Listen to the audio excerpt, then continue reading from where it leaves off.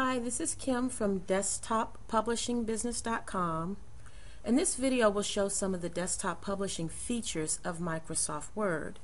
Now, of course, Word is a word processor, but there are many features of Word that will allow you to produce some pretty good looking desktop publishing projects like flyers or newsletters, greeting cards. We'll be looking at a few of what I consider to be the top desktop publishing like features of Word. We'll be producing a bake sale flyer which will showcase some of these kind of graphic elements that can get you a pretty decent looking desktop publishing project. So let's get started.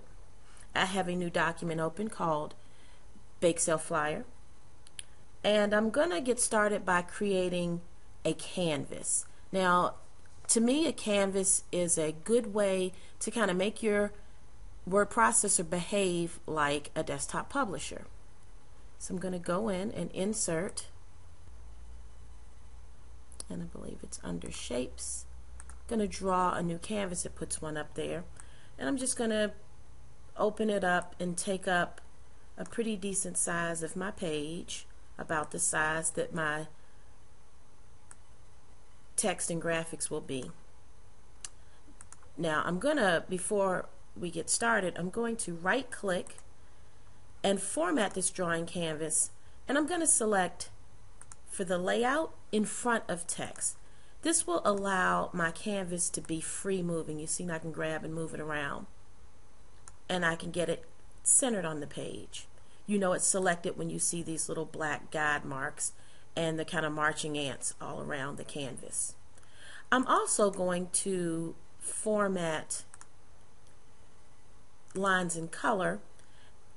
And lines in color, color fill effects, these are very good graphic options. Something that gives your documents good design elements with hardly any effort. So I'm going to go ahead and select a color line. I'm going to select burgundy. And I want the style to be this kind of triple pinstripe, the 6-point weight. And that'll kind of anchor my space with my flyer. So now we have a canvas, and now this canvas is going to be the canvas for my flyer, and I'm going to kind of draw all of my design elements directly on it, similar to what a desktop publishing program will allow you to do. So let's now look at a header for our bake sale flyer. I'm going to use an auto shape. I'm going to use a pretty standard one, although you see that there are many shapes to choose from. You should experiment with these shapes. These shapes give you some good design elements to your projects. So I'm going to draw one on, and I'm going to click on it and select it. You see it's selected. I have the green kind of anchor circle here. I'm going to select it and do a bit of formatting. I'm going to go back to my color fill. I'll pick up the burgundy that I used for my border, and now I'm going to go into fill effects. Fill effects are great, quick way to add good design elements to your auto shapes and your word art, which we'll cover a little later. I'm going to just take the default, although you see here you can play with the gradient, one color, two color. They've got some cool presets here. I'm going to go back to one color, and they have some shading styles that'll let you control your gradient.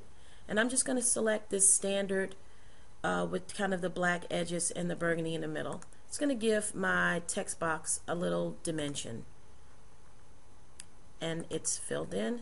Now I'm going to go in and add text. Let's just say, come join us for a. I'm going to highlight this text and format. I'm going to make it about 36, and I'm going to center it. So there we go. We've got a good heading. I'm also going to go back in, click here, and look at the text. I'm going to center it. This is available in 2007 and 2010. I don't think this feature is available in Word 2003, but the auto shapes and the fill effects definitely are. So now we have a nice header for our flyer. Let's continue on. The next desktop publishing like feature is going to be word art, and it's just going to let us do some creative things with words. So we're going to go insert. I'm going to click word art. I'm just going to click a standard. You see so many different design elements here to choose from. I'm going to pick a standard arc and just type my text. It's going to say bake sale, and I guess I'll put it at about, just put it at 40 and say OK, and it just kind of places it here. You see I can freely move this wherever I want it. I'm going to put it at the top, and now I'm going to click and do some formatting. I'm going to pick up that same color fill of burgundy that I've been using throughout the flyer, but I'm going to keep the line that you see here. This text allows us to control the color fill as well as the line color. That line color is going to give us a little stroke element similar to what you'll find in a desktop publishing program, and I'm just going to leave the default here. So I have a nice arced bake sale text with a color fill of burgundy and a stroke of black. I'm going to go ahead and move on, and let's go ahead and add some clip art to this here, because the clip art is what kind of makes it more of a desktop publishing project. I'm going to insert, I'm going to go to clip art, I'm going to pick something that kind of signifies a bake sale, like a cupcake. Here's a nice one, and I'll put this cupcake in. Now when you use a canvas, your artwork, your pictures, your photos, your clip art just pops right onto your canvas, and you can freely move it around. It won't be inline like you were using the traditional desktop publishing, the traditional word publishing features. So this cupcake is selected, and I see I have my green circle at the top. If I hover, I get a little circular arrow which tells me I can rotate this image. So I'm going to hold my cursor down and just rotate it slightly outward, just kind of give it a bit of a tilt for a design element. And I'm going to add a second cupcake just for balance. I'll add this one here because it's got a little bit of red to it that blends with our kind of reddish burgundy pinstriping and color fill. I'm going to shrink this down some just so it'll be about the size of our first cupcake, and freely move it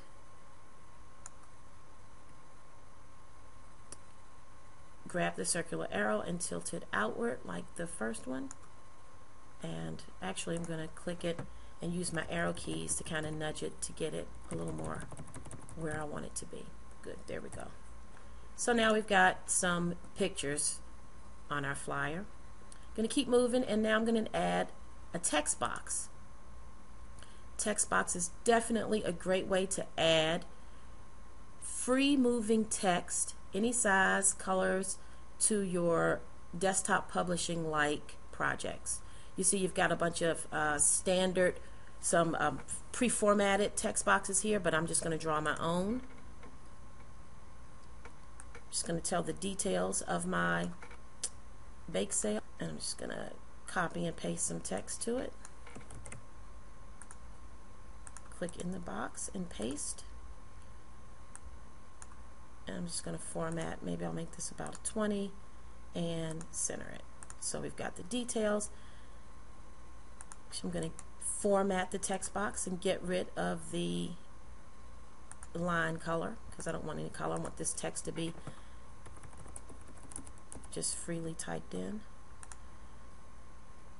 Now I'm going to add some more text that I kind of want to showcase what we're going to have at this bake sale. So I'm going to go back and use an auto shape. I could use any, let's use the rounded rectangle this time. I'm going to draw one out. And I'm going to right click and add text. Just going to copy and paste some text I have here.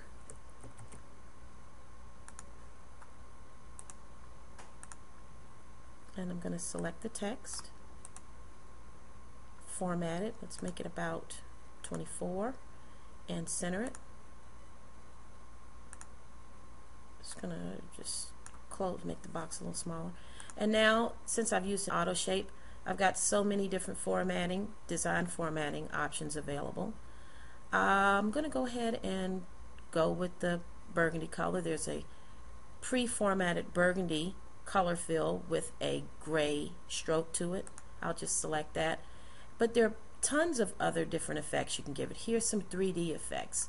Here's some shadow effects. Let's look at that. Maybe I'll add a shadow to it just for a little more of a design element. And I'm going to make my text white. There we go. So it stands out. And we're almost done. I'm going to add another text box.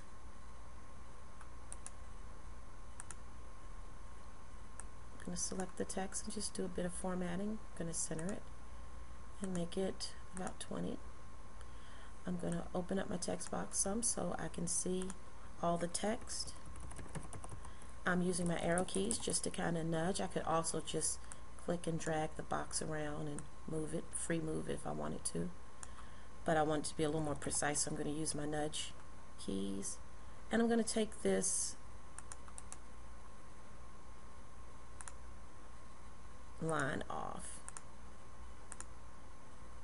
And there you have it. Using Microsoft Word, we've used design elements and objects to make Word behave like a traditional desktop publisher. Come to www.desktoppublishingbusiness.com and grab the finished version of this flyer and use it as a template to get you going with using Word as your desktop publisher. Thank you.